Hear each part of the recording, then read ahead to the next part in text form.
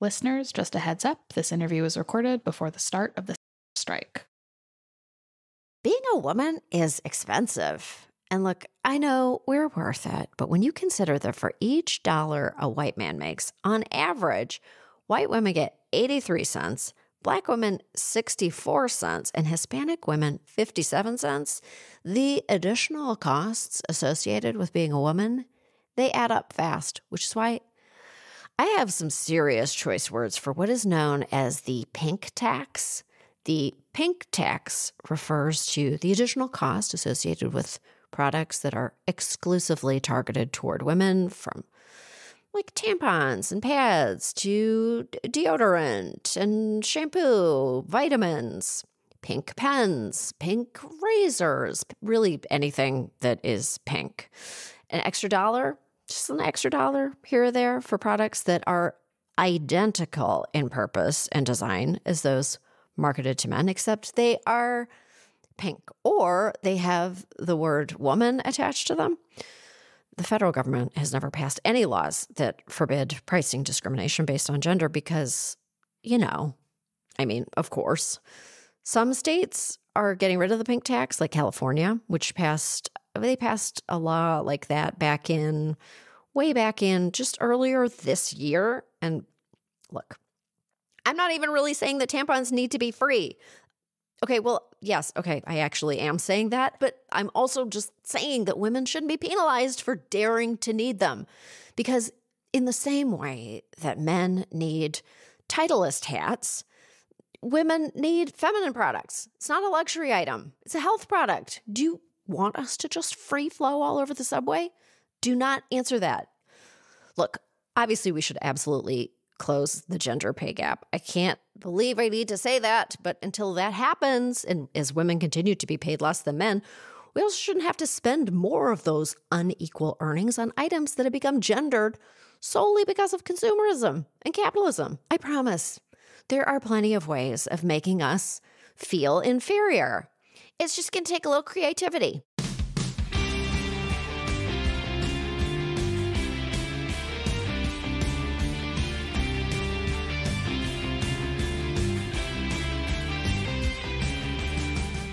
This is Choice Words. I'm Samantha Bee, and my guest today has become somewhat of a pink expert and caused an actual shortage of pink paint, which makes me wonder if pink paint is taxed higher than blue paint. I digress. On this episode, I talked to the incredible actor, writer, and director Greta Gerwig. Oh my God, I love a woman who can do it all. She's been nominated for numerous Oscar and Golden Globe Awards for films like Lady Bird and Little Women, and this summer she's giving us the highly anticipated film Barbie. So take a listen and make good choices.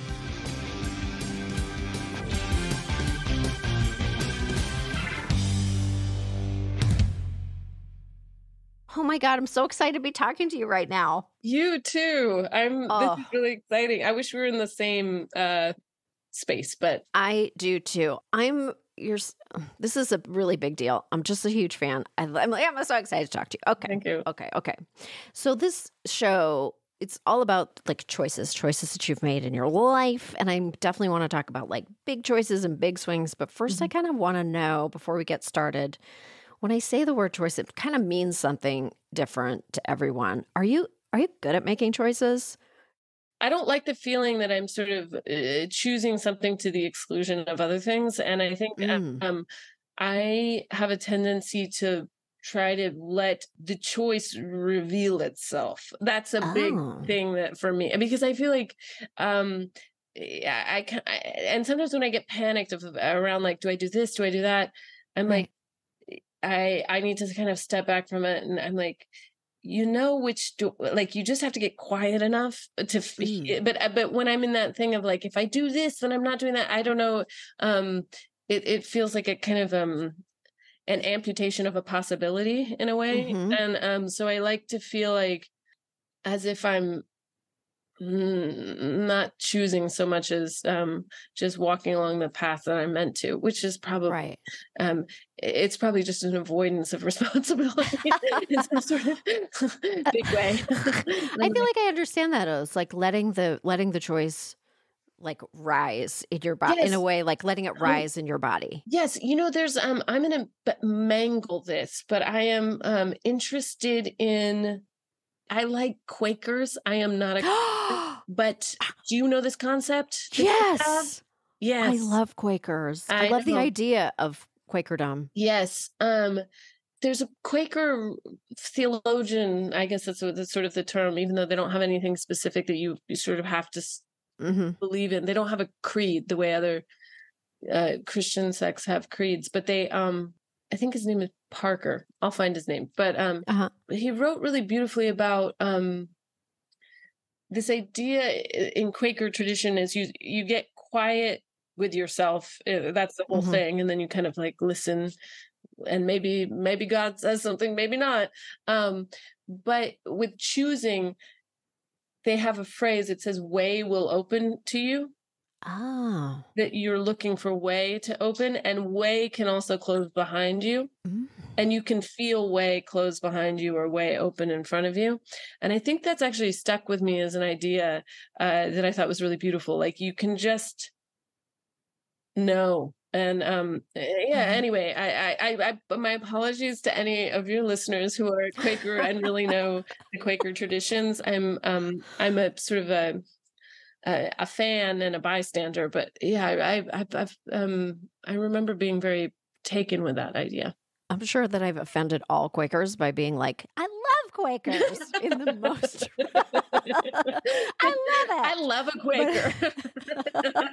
But I do love those like empty rooms where everybody just sits quietly and they only speak if they have something to say. I And I know. really, I know. I appreciate that deeply. Me too. I actually I've gone to a few Quaker meetings in my day. And I think it's a very beautiful tradition. Hmm. I feel like I like showbiz too much for it. Like I've always liked that. I mean, it's sort of the theatricality of the Catholic Church has always been like, but the Sure. hats, like, look at all those hats. Like, this is so fun. And I was like, the Quaker thing feels like the thing I want to aspire to. But Right. I like the hats of the Catholics. I like the songs of the Protestants. I like the sort of austereness of the Quakers. Yes, the austerity is like very moving, but I'm a little bit with you. I'm like, but where does the Pope get his red shoes? Each pair is custom made. And there's so much blood. I know. It's like one step away from the Broadway stage for me. I need a little razzle dazzle. Okay. Yeah. Well, okay. Let me ask you this then. So then when you're directing, you literally yes. are forced to make choices on a split second. I You know. are forced into that position where you're just constantly like rebuffing. You're finding things that work in the moment. Mhm. Was that comfortable for you right away? Or did you have to kind of figure out how to decision make so quickly? Yes. Well, I think again, if you think about it as having to make a million decisions a day, which is what it is, but if you think about it that way, it can be quite paralyzing. But if Okay. you think about again, this all sounds really mystical, but I kind of believe movies want to be something like that they want, and you Okay. sort of like listen to the movie. What does the movie want to be? Like with your collaborators and everything, it's like you're all kind of listening to the movie and trying to figure out what it's saying to you. And I almost experience as a director when you're sort of in the zone, it's like this sounds like so silly, but like, did you ever see that movie, The Edge of Tomorrow? Oh yeah. Yeah, Yes. great, Yep. great action movie. I And love it. love it. It's so great. So good. And So good. they so Tom Cruise like tries to get through this battlefield that's impossible, but like once he figures it out over time, and it's like a ballet. It's like everything. It's like this guy's gonna come here and this person's over here and I'm gonna know, and then this thing. It's when I'm sort of in the zone with directing, I feel like Tom Cruise. Tom Cruise Fighting the alien invaders all the way through, because I'm just like, and this is coming here, and it's almost like I know the dance. And it's sometimes the moments that are scary is when you feel like you get out of sync with the dance and you think, oh no. And then you become aware of like, well, what's the next move? And you're like, find the dance again, find the dance again. And it takes a lot of trial and error to find the dance. But when you're in it, it's like it's a pretty addicting feeling. The choreography, like of just like it's like, you know, someone comes up and they're like, is it a blue hat or a green hat? Green, I'm certain of it. Let's go this way. You know, like it just it feels like you just know the answer, and it's yes, it's very wonderful. So you're like always moving toward, you keep the thrust of the movie. You're always moving in the direction of the thrust that you're. Yes, exactly. Actually, well, like Ryan said to me, because Ryan Gosling said to me, we were doing something just bananas, as many of the things we do in this movie are bananas. And he came up to me afterwards and he said, "You really hear the song in your heart clearly." And I was like, I do. You're right. I do. Like, I don't always feel that way, but like right now with this one, I do. I hear the song in my heart clearly. But then like at the end of the day, when you're like driving home, sometimes you do have like, what did I do? Like, because then you're like, I made all these choices. I want to undo them. Can we go back and just redo everything?